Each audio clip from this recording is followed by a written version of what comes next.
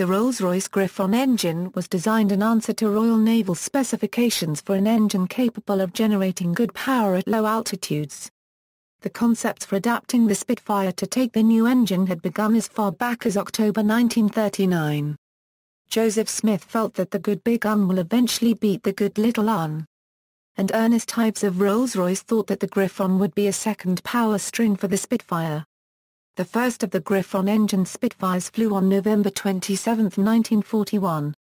Although the Griffon-engined Spitfires were never produced in the large numbers of the Merlin-engined variants, they were an important part of the Spitfire family and, in their later versions, kept the Spitfire at the forefront of piston-engined fighter development. This article describes the Griffon-powered Spitfire variants. Wing types: the majority of Spitfires, from the Mk8 on, used three basic wing types: the C through to the E types.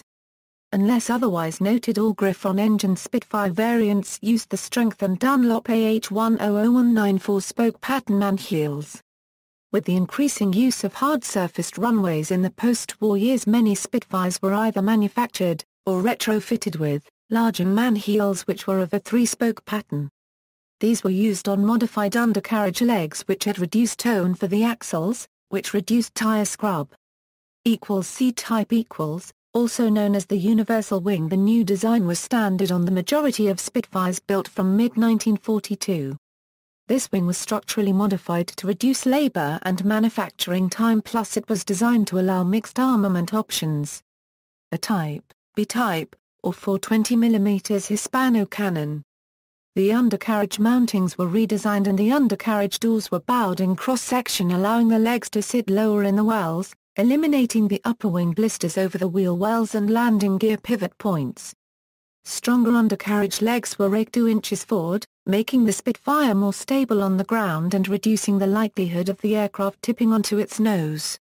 During production of the Mk8 and Mk9, a new undercarriage leg was introduced which had external V-shaped scissor links fitted to the front of the leg.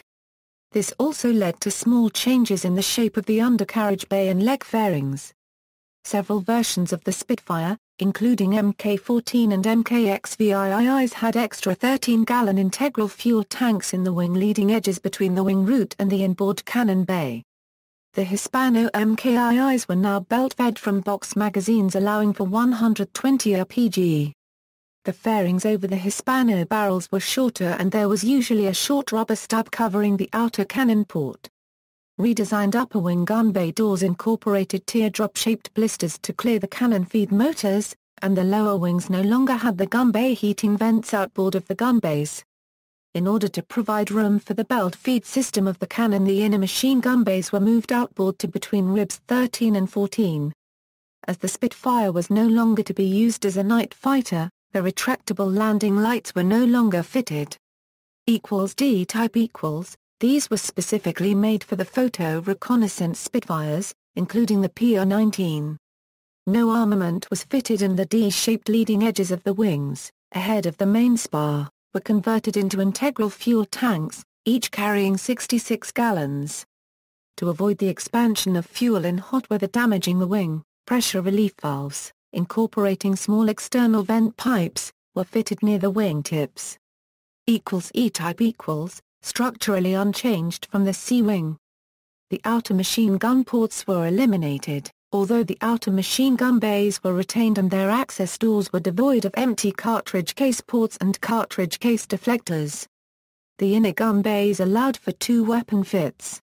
2 20mm Hispano Mk2 cannon with 120 rounds per gun in the outer bays combined with 2 .50 calories Browning M2 machine guns, with 250 RPG in the inner bays. With the relocation of the Hispano to the outer gun bay, the blisters covering the feed motors were moved outboard on the gun bay doors. 4 20mm Hispano cannon with 120 RPG.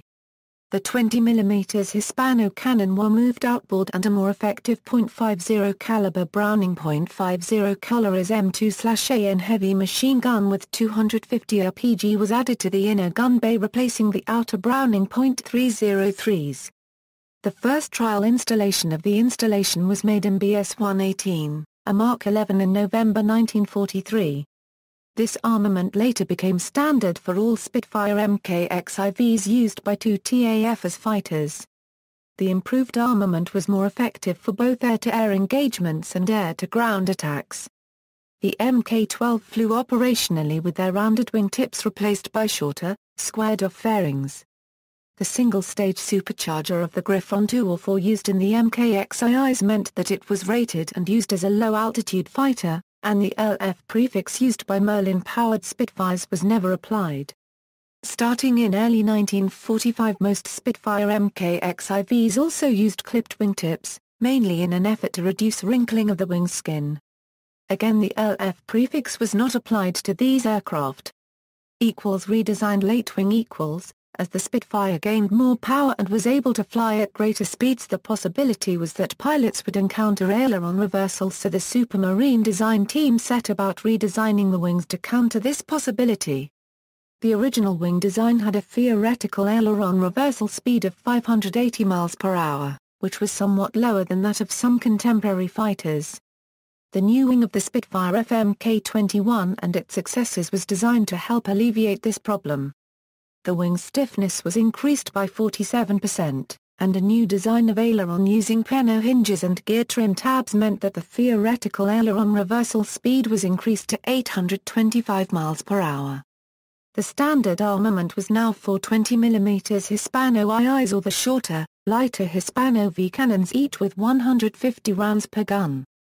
Variants. Notes. The mark numbers used in the aircraft designations did not necessarily indicate a chronological order.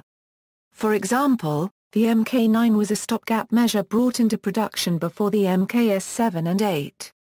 Some Spitfires of one mark or variant may have been modified to another. For example, several of the first MKVBs were converted from MKIBs. The first MKIXs were originally MKVCs. Up until the end of 1942, the RAF always used Roman numerals for mark numbers. 1943 to 1948 was a transition period during which new aircraft entering service were given Arabic numerals for mark numbers, but older aircraft retained their Roman numerals. From 1948 onwards, Arabic numerals were used exclusively. Thus, the Spitfire Prairie Mk19 became the PR19 after 1948. This article adopts the convention of using Roman numerals for the MKSI-19 and Arabic numerals for the MKS-21-24. Type numbers are the drawing board design numbers allocated by Supermarine. Mk420 On December 4, 1939, the Supermarine design staff produced a brochure which mooted the idea of converting the Spitfire to use the Rolls-Royce Griffon engine. A top speed of 423 miles per hour at 18,500 feet was predicted. However, constant problems with the development of the Griffon meant that the decision to proceed with building a Spitfire with this engine didn't come to fruition until 1942, with the successful flight trials of the Mk4. The Griffon IIB, which powered the Mk4, was a single-stage supercharged engine of 1,735 horsepower. Stronger main longerons were needed to cope with the weight of the Griffon, and it required a bigger radiator and oil cooler, although it kept the asymmetric underwing radiator layout of the single-stage Merlin marks. The new engine had a lower thrust line than the Merlin and was set with a -1/2 degree of down thrust. The lower thrustline and larger capacity of the new engine meant that the contours of the engine cowling were completely changed, with more prominent blisters over the cylinder heads, plus a third teardrop-shaped blister on the upper forward cowling to clear the magneto, and a deeper curve down to the spinner, which was much longer than previous types. The lower cowling lost its pigeon-chested appearance, with a shallower curve up to the spinner. A 4-blade rotor propeller of 10 feet 5 in was used. Apart from these differences, the Mk4 airframe was closely related to that of the Merlin-powered Mk3. One feature of the Griffon engine which was to catch a lot of pilots out was that the propeller rotated in the opposite direction to that of the Merlin. That is, to the left, from the pilot's perspective, rather than to the right. This meant that the powerful slipstream swung the Spitfire to the right on the ground, requiring the rudder to be deflected to the left during takeoff. the Mark IV DP-845 first flew on November 27, 1941. It had the full-span C-wing combined with a small tail unit and retractable tail wheel, and also had external bracket hinges under the wings, denoting the installation of braking flaps. These were soon removed and a mock-up of a proposed 6-cannon armament was fitted, 3 in each wing. The aircraft was soon renamed Mk-20, to avoid confusion with a renamed PR type, then it became the Mk-12. Jeffrey Quill, Supermarine's chief test pilot, was the first to fly the Mk-4 Mk-12 prototype DP-845. There was somewhat less ground clearance, resulting in a slight reduction in propeller diameter. The power available for takeoff was much greater, and the engine RPM were lower than in the Merlin.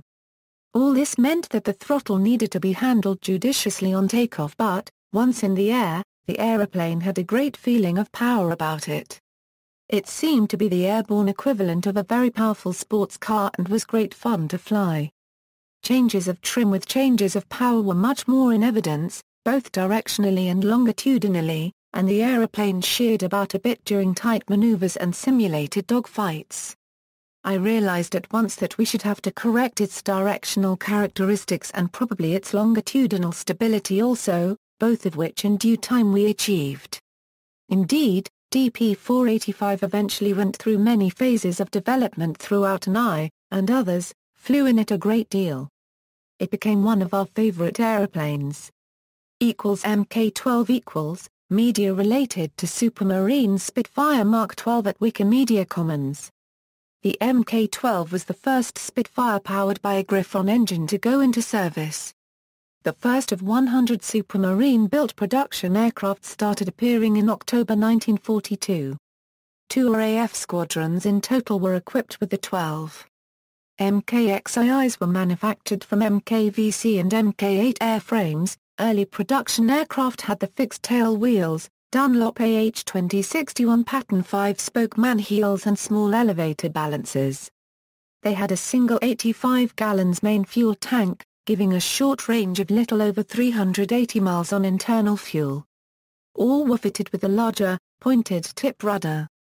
The last 45 or so Mk-XIIs were based on Mk-VIIs with 2 wing fuel tanks, each containing a maximum fuel load of 14 gallons, and featured the larger horn balancers, retractable tail wheel and undercarriage legs with torque links, dish leg fairings and the stronger Dunlop AH-10019 4-spoke wheels. The wheels were occasionally fitted with disc-style covers.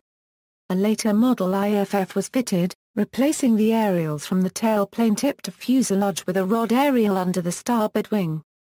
Another important feature of the Griffon-engined Spitfires was the entirely flush riveted finish, which was progressively introduced on all Spitfires. The single-stage Griffon engine gave the aircraft superb low and medium-level performance, although the Mk-12's performance declined at higher altitudes. Because of this, all production aircraft had clipped wings. In comparative tests with the Mk-9 it was 14 miles per hour faster at sea level, but above 20,000 feet it had become slower. Handling, however, was considered to be better than previous Spitfire marks, and the clipped wings conferred excellent maneuverability through enhanced aileron response. At low altitude it was one of the fastest aircraft in the world. In one speed trial, held at Farnborough in July 1942, DP-845 piloted by Jeffrey Quill raced ahead of a Hawker Typhoon and a captured Focke-Wulf FW-190, to the amazement of the dignitaries present. On reflection, the general scheme became clear. The Spitfire was to be a sort of datum pacemaker, Mr. Average contemporary fighter, and its job would be to come in last, the real excitement of the proceedings being by how much it would be beaten by the FW-190 and the Typhoon, and which of these two bright stars would beat the other and by how much. Outside on the tarmac at Worthy Downs stood the inoffensive-looking but highly potent DP-485. All went according to plan until, when we were about halfway between Adim and Farnborough and going flat out, I was beginning to overhaul the FW-190 and the Typhoon. Suddenly I saw sparks and black smoke coming from the FW-190's exhaust. And I shot past him and never saw him again. I was also easily leaving the Typhoon behind, and the eventual finishing order was, first the Spitfire, second the Typhoon, third the FW-190.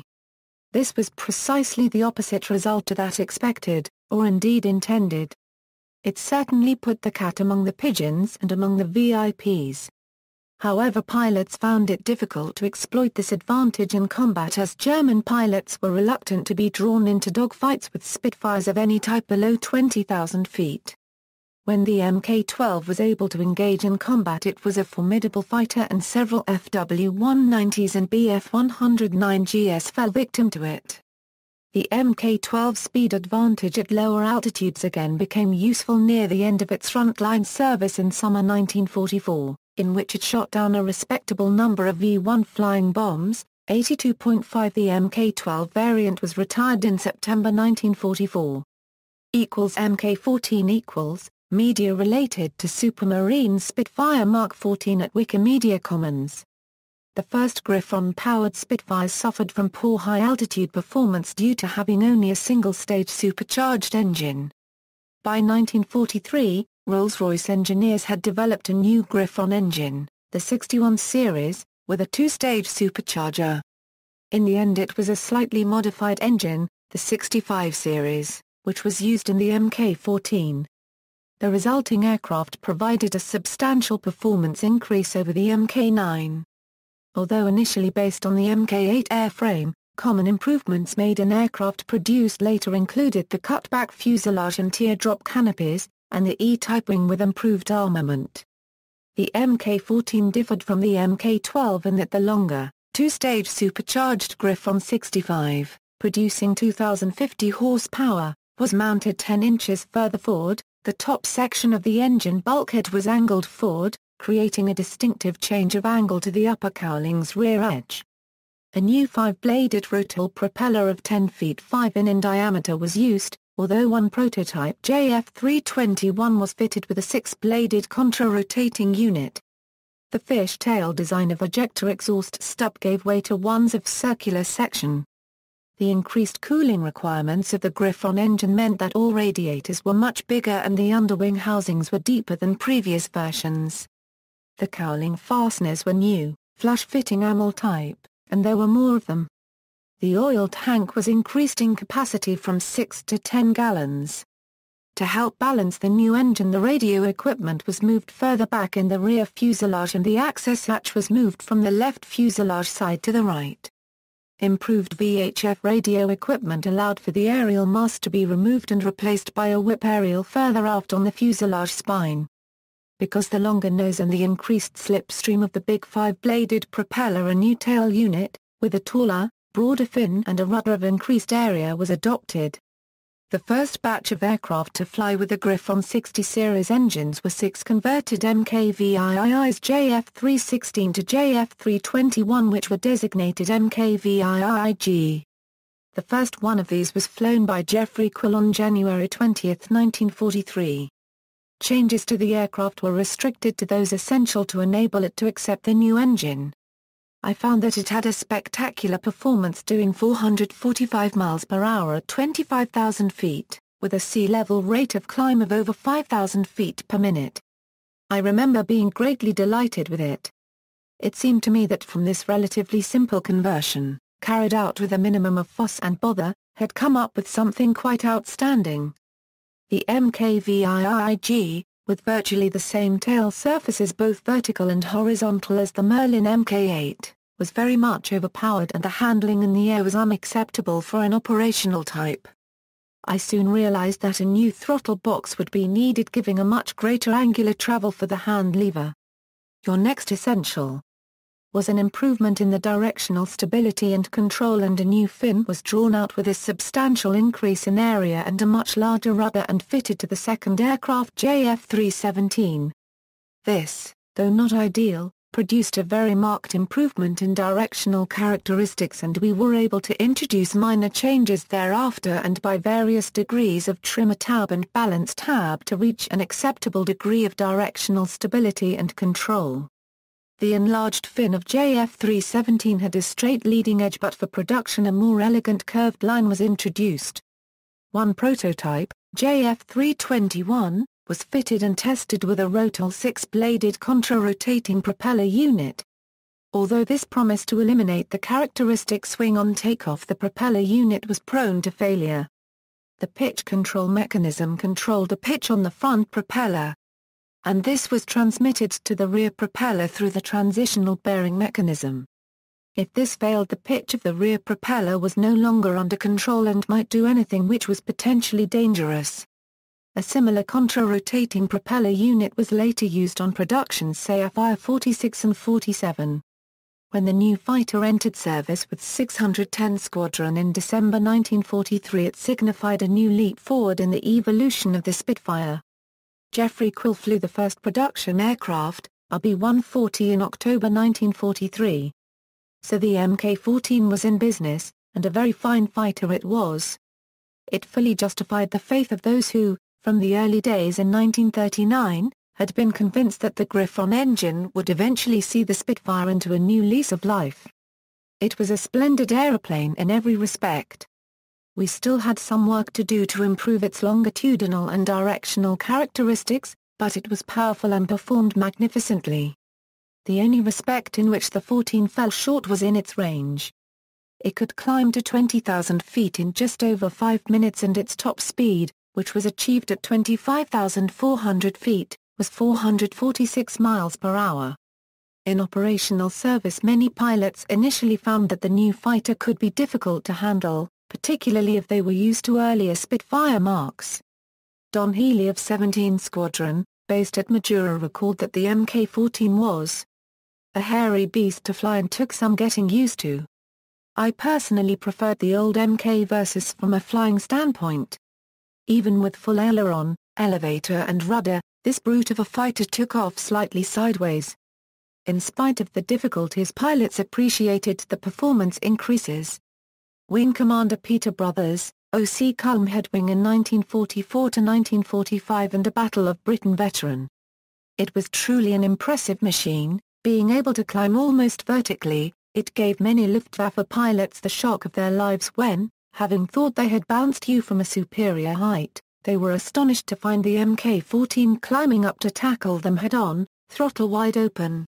FMK-XIVs had a total of 109.5 gallons of fuel, consisting of 84 gallons in two main tanks and a 12.5 imp gal fuel tank in each leading edge wing tank. In addition, 30, 45, 50 or 90 gallons drop tanks could be carried. The fighter's maximum range was just a little over 460 miles on internal fuel, since the new Griffon engine consumed much more fuel per hour than the original Merlin engine of earlier variants. By late 1944, Spitfire XIVs were fitted with an extra 33 gallons in a rear fuselage fuel tank, extending the fighter's range to about 850 miles on internal fuel, and a 90 gallons drop tank. Mk-XIVs with teardrop canopies had 64 gallons. As a result, F&FR Mk-XIVs had a range that was increased to over 610 miles, or 960 miles with a 90 gallons drop tank.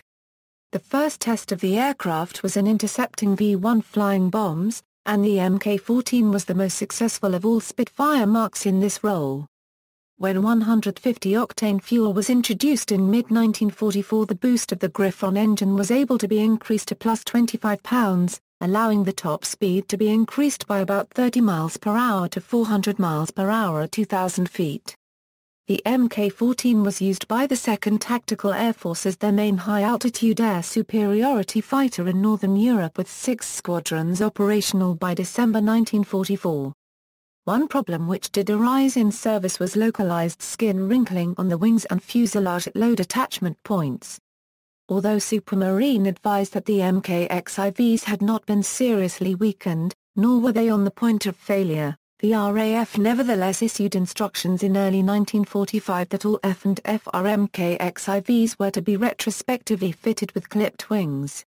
Spitfire XIVs began to arrive in the Southeast Asian theater in June 1945, too late to operate against the Japanese. It was this type which was rumored to have been buried at an airfield in Burma after the war. =FR Mk-14 == Late in 1944 a number of high-back full-span MKXIVEs were converted by the Ford repair unit to have a single camera fitted, facing to port or starboard. A conversion identical to that used on the FRU converted FRMKIXC. To achieve this a new hatch, similar to the radio hatch on the port side, was installed on the starboard side, and both hatches were fitted with camera ports in streamlined blisters. Otherwise this version of the FRMKXIVE was essentially the same as the standard aircraft. These field-converted aircraft were allocated to 430 Squadron RCAF. Later, purpose-built conversions, also known as the FRMKXIVE, had the later cut-down rear fuselage with its teardropper Euro-shaped canopy, port and or starboard camera ports, and an additional rear fuel tank of 34 gallons which extended the Spitfire's range to about 610 miles on internal fuel. Because it was used mainly at low altitudes, the production FRMKXIVE had clipped wingtips. In total, 957 MKXIVs were built, over 430 of which were FRMKXIVs. After the war, second-hand MKXIVs were exported to a number of foreign air forces.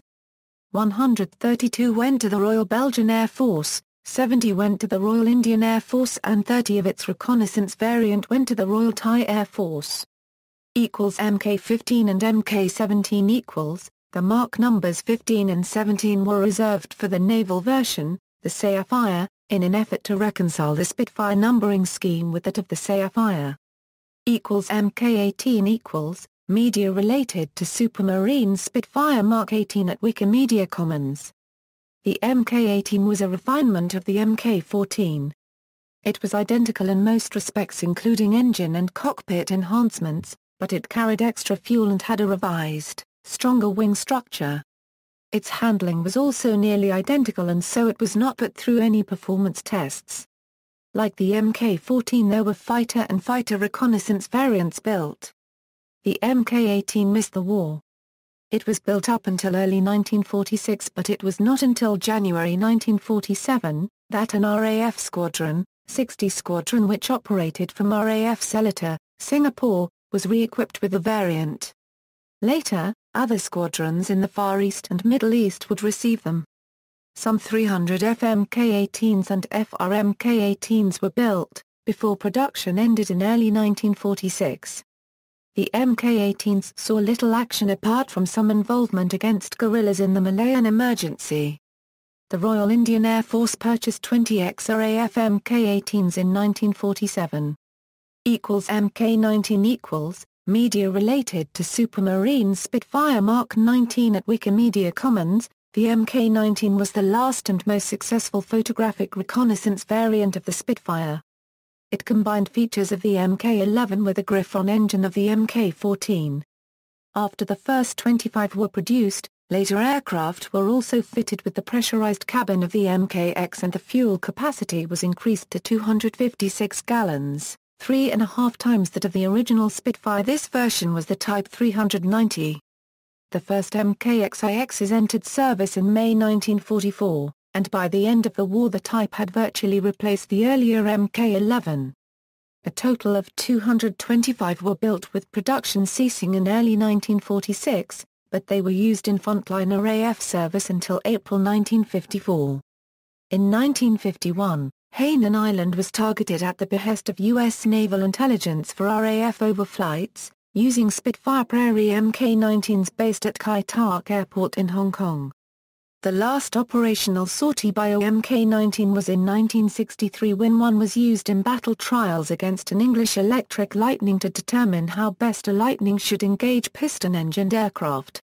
This information was needed in case RAF Lightnings might have to engage P-51 Mustangs in the Indonesian conflict of the time. Mk-20 Mark 20 was given to the original Mk4 Griffon engine prototype DP-845 to avoid confusion with the retitled Spitfire Prairie Mk-IVs.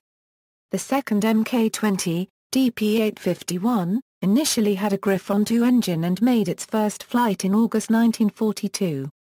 In December, it was refitted with a Griffon 61 and redesignated as a Mk-21 initial prototype. Mk-21 Media related to Supermarine Spitfire Mark 21 at Wikimedia Commons. By early 1942, it was evident that Spitfires powered by the new two-stage supercharged Griffon 61 engine would need a much stronger airframe and wings. The proposed new design was designated the Mk-21. At first the Mk-21 displayed poor flight qualities that damaged the otherwise excellent Spitfire reputation. The wings were completely redesigned with a new structure and using thicker gauge light alloy skinning.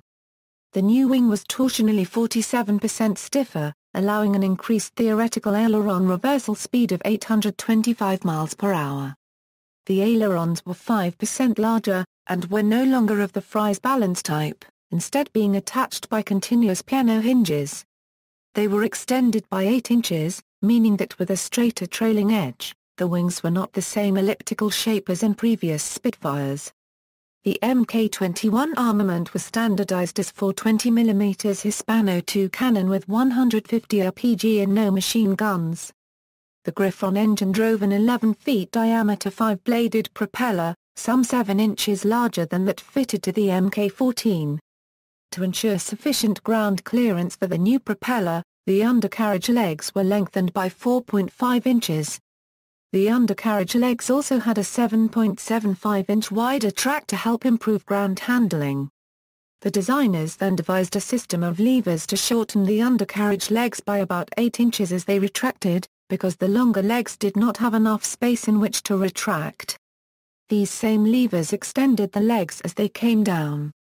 The larger diameter 4-spoke manheels were strengthened to cope with the greater weights. Post-war these were replaced by wider, reinforced 3-spoke wheels to allow Spitfires to operate from hard concrete or asphalt runways. When retracted, the wheels were now fully enclosed by triangular doors which were hinged to the outer edge of the wheel wells. In other respects, the first production Mk-21s used the same basic airframe as the Mk-14. The first true Mk-21 prototype, PP-139, first flew in July 1943, with the first production aircraft LA-187 flying on March 15, 1944. However, the modifications over the Mk-14 made the Mk-21 sensitive to trim changes. LA-201's poor flight control qualities, during trials in late 1944 and early 1945, led to a damning report from the Air Fighting Development Unit. It must be emphasized that although the Spitfire 21 is not a dangerous aircraft to fly, pilots must be warned. In its present state it is not likely to prove a satisfactory fighter. No further attempts should be made to perpetuate the Spitfire family.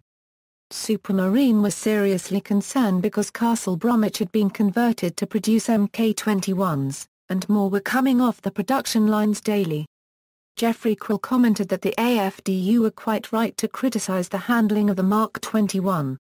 Where they went terribly wrong was to recommend that all further development of the Spitfire family should cease.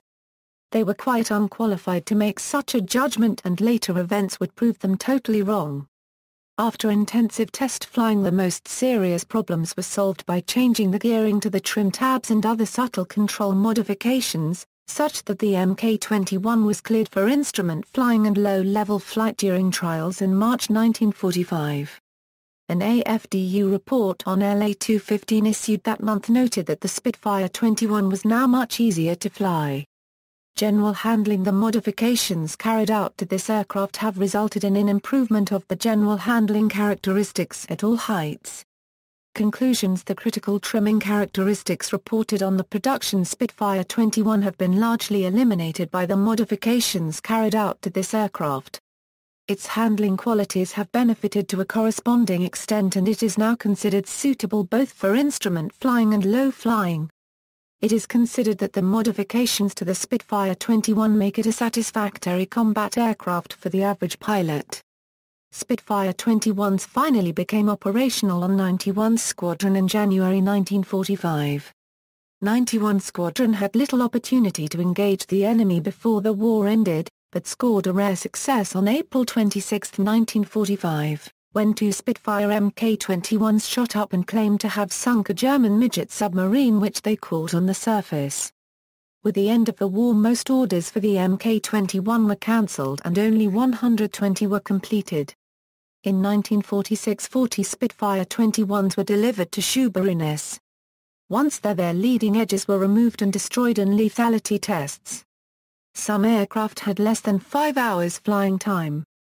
Mk-22 Media related to Supermarine Spitfire Mark 22 at Wikimedia Commons. The Mk-22 was identical to the Mk-21 in all respects except for the cut-back rear fuselage, with the teardrop canopy, and a more powerful 24-volt electrical system in place of the 12-volt system of all earlier Spitfires.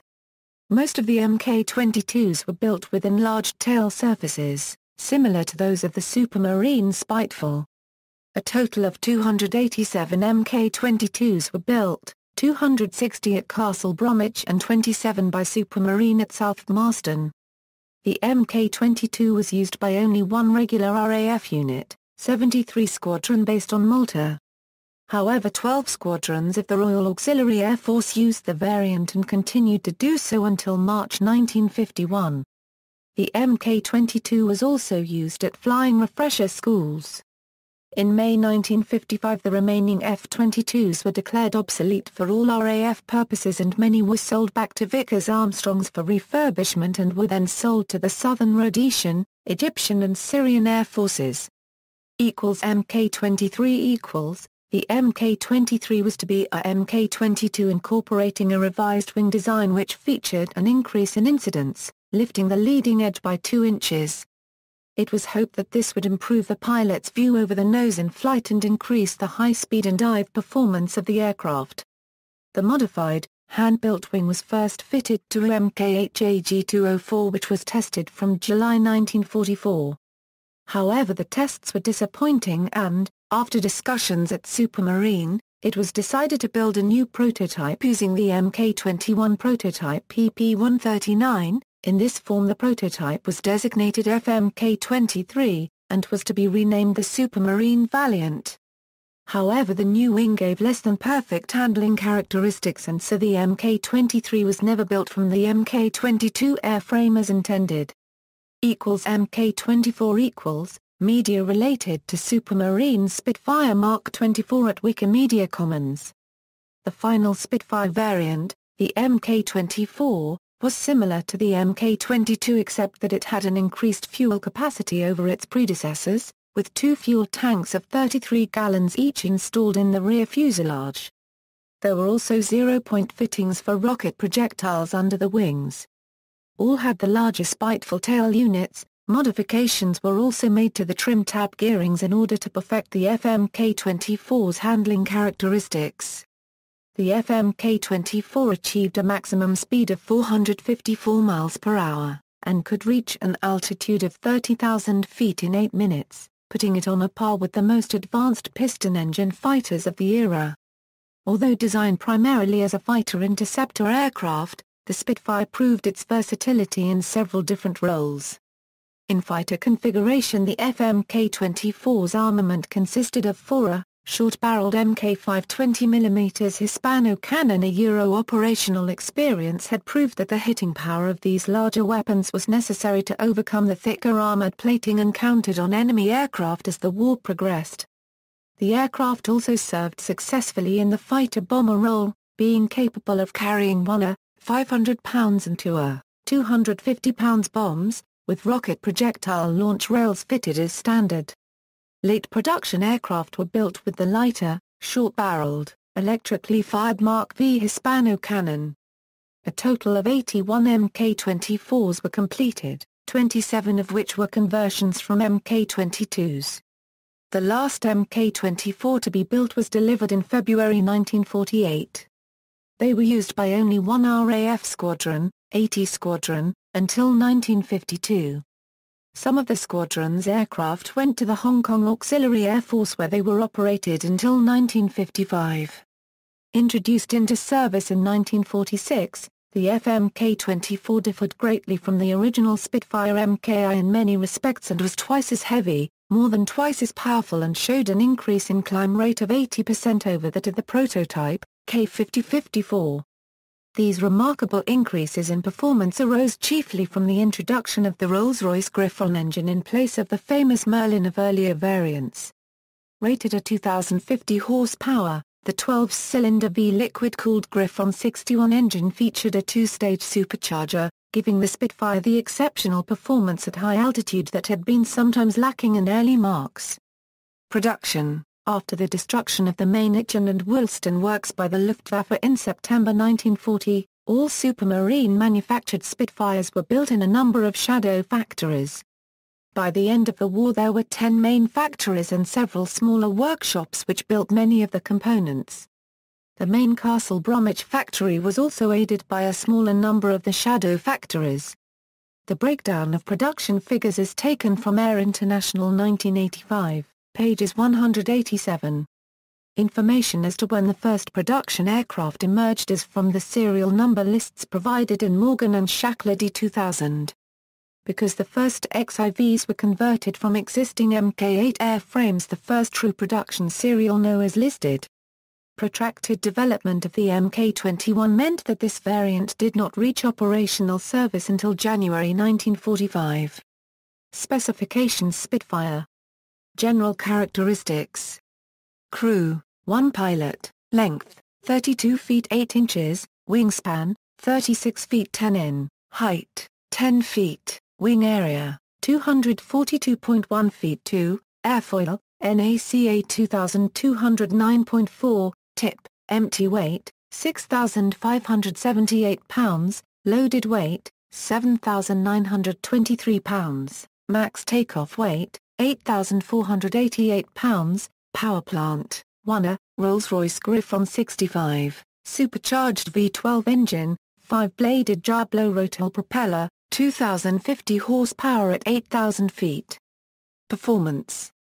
Maximum speed, 448 miles per hour, combat radius, 400 mi, ferry range, 915 mi, 1,090 miles, 1,815 kilometers, service ceiling, 43,500 feet, rate of climb, 3,650 feet per minute, wing loading, 32.72 pounds per foot 2, power mass, 0.24 horsepower per pound.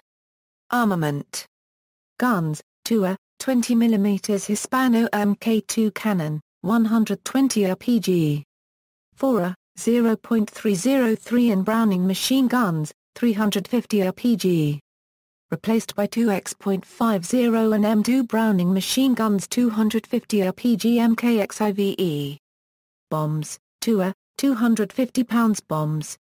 See also, British military history of World War II, Rolls-Royce Merlin and Griffon, Supermarine, Allied technological cooperation during World War II, related development, Supermarine S6B, Spitfire, Spiteful, Seafong. References. Citations Bibliography Videography External links, Manual, AP 1565 T&WPN. Pilot's Notes for Spitfire 14 and 19, The Spitfire Site, The Spitfire Society, Alan LeMarinel hosts Supermarine Spitfire, Spitfire Performance Testing, Spitfire Spitfire Serial Numbers, Production Contracts and Aircraft Histories, Spitfire, Warbird Alia Euro Information about Spitfire still flying today, K5054 a Euro Supermarine Type 300 Prototype Spitfire and Production Aircraft History, The Spitfire, 70 Years on a Euro includes images of the factory, National Heritage Warbird Foundation.